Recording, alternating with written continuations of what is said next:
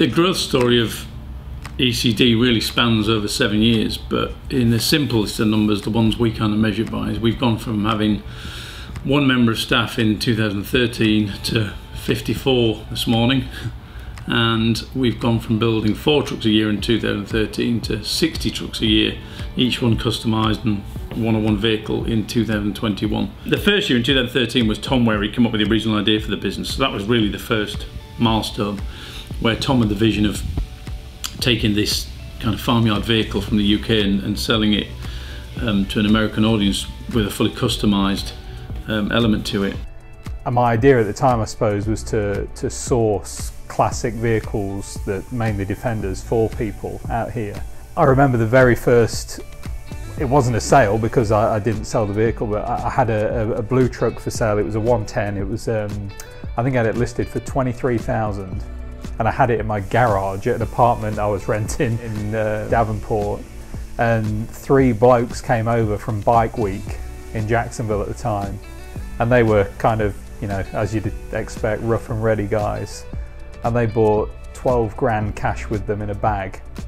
And they were just kind of wafting it at me, saying, you know, this is all you're going to get for it. And anyway, the deal didn't go through, but I remember thinking at the time, this isn't what I want ECD to be. I kind of quickly went from just sourcing vehicles to customizing them, because America wants custom. It doesn't want kind of off a menu like we do in Europe. It's more custom. Our trucks were more simple, much more simple, and they would be more sympathetic restorations. So we decided that we wanted to put something in that was reliable and something that could be used every day by every member of the family. 16 was the biggest milestone. I suppose 2 major things happened in 16. One is we introduced the GM drivetrains. We went with the LC9 to begin with, then the LS3, then the L92 for California, now the LT series, and we keep tweaking them, adjusting them, tuning them to get more power out of them and keep advancing them for the trucks. And then we also added,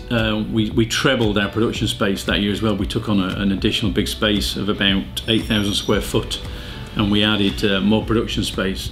So 16 was fairly significant. 18 was when we introduced the RRC. So we introduced the Range Rover Classic, and then we did the same in 19, where we added the Series 2A. So we added the Series model to the range to kind of allow us to go back and keep that vintage kind of retro. We really refined our processes and systems by adding client services software, inventory management software, accounting software.